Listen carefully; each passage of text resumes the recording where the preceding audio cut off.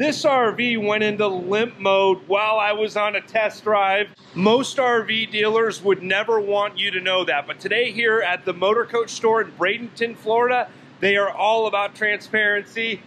Brad, what happened to this coach? It went into limp mode while I was driving it. Well, we have our government to take for that. You know, DEF heads just go bad, you know, on all manufacturers, all makes. And yeah, so you were getting ready to drive this coach and do your video, and that DEF head went bad, and we're all about transparency here at the Motor Coach store. Let's talk about it. So what do we do now? You got a coach, you just bought this coach. When I test drove it, yep, a problem came up. Well, and here's a huge benefit to buying from a dealer, a reputable dealer. We're going to go through the process on the coach, a PDI process, pre-delivery inspection, to make sure we're finding everything that we possibly can. So this happened to me just like it happened to a consumer, by luck, if you will, for you guys, not for me. It happened after I bought it and before I sold it. So we take care of it when it happens. So the DEF head went bad, it goes into limp mode, and you have to replace that DEF head. There's some programming that comes with it afterwards through Cummins or Detroit or whomever, CAT, and we take care of that. What's worst case scenario? What are we looking at here? How hard is this to get it fixed? Yeah, it's not the end of the world. It's just something you have to throw a couple $1,000 at and get it fixed, you know, and do it properly, that's all. What's the proper way? And we were talking yesterday, there's ways to kind of trick the computer, but how do you properly fix it? I'm going to turn that over to Chung and have him explain that to you. Sounds good. Expert. Everybody, this is Chung. He's our resident diesel expert at the Motor Coach store. So, Chung, what happened with this coach, sir?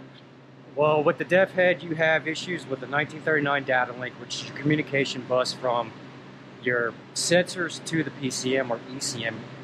And when they short out, it gives an active fault code, which causes issues to where it'll tell you, it'll alert you at first to say, hey, we're going to start derating. And then if you don't pull over within a certain amount of time, you're going to immediately derate and you're going to go into 10 mile to 5 mile an hour speeds. We found that the 1939 data link was shorted, so your resistance was over spec, and we were able to get a DEF head sensor. I put it in this morning. We're going to be doing the Cummins programming to update for the new DEF head sensor, which we'll be doing that tomorrow, and then everything's going to be good to go. Yeah, so is this just a Tiffin problem, or? I have been working in heavy diesel for roughly 18 to 20 years. It's not just Tiffin, it's Peterbilt, International, Tiffin, Spartan chassis, Freightliner chassis. It happens on all of them. Even on Ford, I worked for Ford for a while. We had issues with that too. Sprinter vans, I came from Mercedes, so anything with DEF has got it? Yes, sir. So 18 years as a diesel mechanic, what's some of your experience over that 18 years? I've got certified with International, Cummins, started working on my Peterbilt training. I did some Ford training. Worked with Caterpillar, several different manufacturers, engine plants, industrial generators, or over the road. It's been a long journey and it's been fun. And what's your opinion of diesel exhaust fluid? Honestly, because of all the emissions regulations, it's not fun to work with. There's a lot of ins and outs that you can go around and figuring things out, but a lot of the stuff you have to be able to know by experience. And I've got a lot of different experience with a lot of DEF systems over the years. So you're not afraid of something like this coming into the shop? Oh no, not at all. How many hours do you think total it'll take you to get this problem fixed? I replaced the DEF head. Like I said, I replaced the DEF head this morning. It took me about 2.5 to 3 hours to pull it out, swap out the sensor, put the new sensor in. Now the ECM update, it's going to take about 30 minutes. Okay, do you know where, can you show us where in the engine that DEF head is? Yes.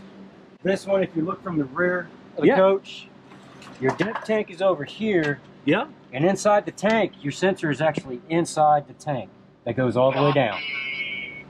And when it has a level sensor, temperature sensor, and when it fills up the float on the inside, it'll give you your temperature reading, it'll give you your level reading. And 9 times out of 10, it's either your temp sensor or your level sensor inside that sensor assembly that shorts out. But other than that, it's pretty simple. Any advice that you would have for the folks out on YouTube, how to avoid this, or is it just something that you just got to be prepared for? Unfortunately, it is something that you're going to have to be prepared for, because it could happen at any time and you won't even know it. I mean, it's all electronic. There are resistors inside the sensors, and when a resistor goes, it goes. You never have a knowing of when it's going to happen. Awesome. Well, Chung, can't thank you enough for sharing that with us. Greatly appreciate your help, sir. Well, thank you. All right, Brad. Fortunately, you've got an amazing team here that is helping get this Tiffin going right away. Any advice you have for someone that's thinking about buying a coach that has DEF, which is everything over the last 10 years? Yeah. It goes back to my original advice I give everybody. Own the coach, don't let the coach own you. It's going to happen. What are we going to do? It's government restrictions. It's there. It's here to stay. So when it happens, deal with it. Can't thank you enough for being so transparent and sharing with us that everything is not a perfect world in the RV business. That's true. Hey, how often do you buy a coach and then something like this happens? Oh, it's nature of the beast. So whatever happens, happens. Just roll with it. So fix it as things come. Brad, can't thank you enough for your transparency. If someone wants to purchase one of the coaches you have for sale here at the Motor Coach Store, who should they get a hold of? Go to my website. You can get my phone number and email off there. You can call me, text me, email me, any way you want. Get a hold of me. Thanks. Can't thank all of you enough for subscribing to the channel and liking these videos. I hope you're all having a great day. Thanks again. See you soon.